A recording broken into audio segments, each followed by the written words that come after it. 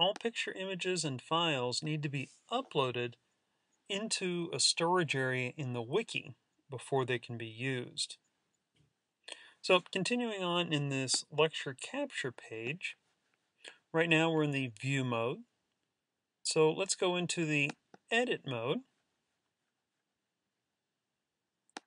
And notice on the right-hand side, we have images and files. So if we click on images and files, and notice how we get a upload prompt. If we click on upload, and we'll pull an image off my desktop, and right here, and we hit select, that image is now uploaded. Put your cursor where you would like the image, and click on that image. And then it is automatically inserted at the cursor point. You can resize that image if you'd like.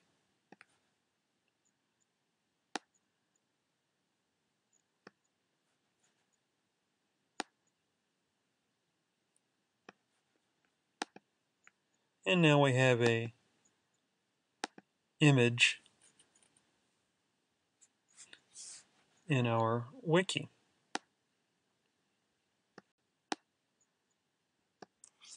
We can edit the image, which gives us the URL. It's being pulled off of the Innovations wiki, so we won't need to do anything there. We can put alternate text in there, and we can also set the alignment, whether you want it left, center, or right.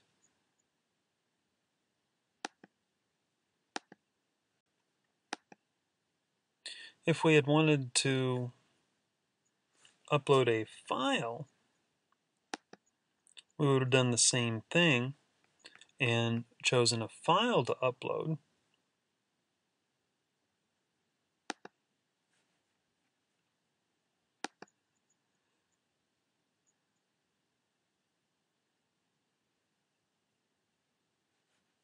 And in this case, we're going to make a link to that file.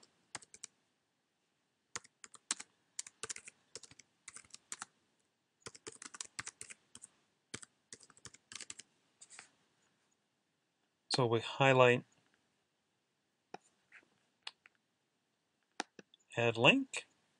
And this time we're going to go to a PBWorks file. We select that file.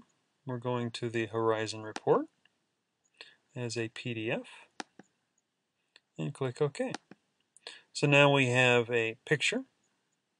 We have a file that's uploaded. But to be able to use that file, to be able to have access from the wiki page, we had to create a link to that file. After all these changes are done, we will save our changes. And then we're going to go back in and view what it looks like now. So now we have our text, we have a picture that we've inserted, and we have a link to a PDF file, the Horizon Report.